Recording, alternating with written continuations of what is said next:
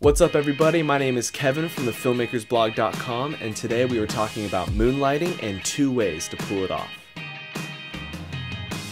In this type of low light lighting, less is more. There's going to be a lot of shadows in your shot, but how sharp and dark those shadows are depends on your light intensity and diffusion. Number 1, skit lighting. I start off by driving my car in the middle of the cul-de-sac just to get some room to work. We have 2 lights, one in the front of the car and one in the back. The one in the back is our key light and is acting as the moon, which will be our main source of light. The second light, one in the front of the car, is just softening some of the shadows that our key light has created.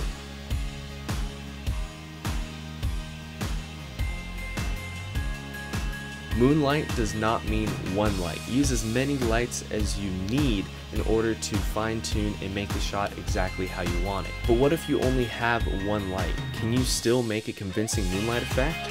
Yes, with the technique balanced lighting. Just take a light, shine it at a wall. It will spread across a larger surface, and therefore you've created a bigger, softer light.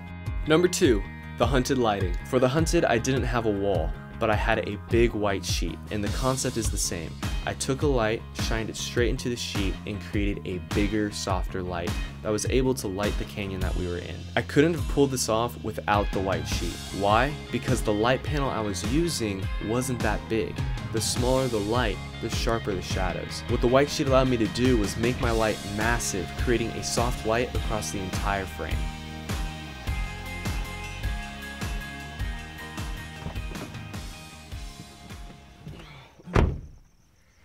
Where have you been? Just picking up a few things. Hot dog? Don't mind if I do. Wait a second. This is a hot dog and hamburger buns. Cooking is not her forte. What? What are you talking about? Where'd you get this? The neighbors love me. Becky, one house down, very nice. Becky? We're supposed to be on a stakeout, man. Chill. She said next time I come over I should bring you too. Really?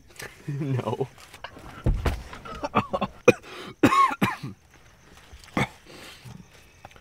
Oh man, I hate all this junk mail I get from film websites I subscribe to.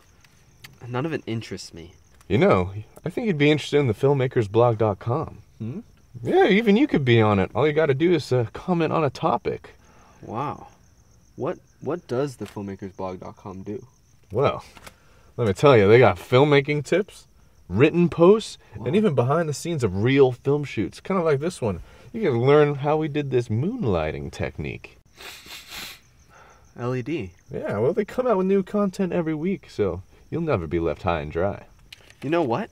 I think I'm going to subscribe to their website for the written content and YouTube for the videos. Yeah, man. Heck yeah, man. Heck yeah, man. Heck yeah, man. Heck yeah, man. That's what I'm talking about. Yeah. Thank you guys for watching. Make sure to like and subscribe on YouTube and subscribe at thefilmmakersblog.com to receive all of our filmmaking content. Make sure to comment your questions and suggestions so that you can become a part of next week's video.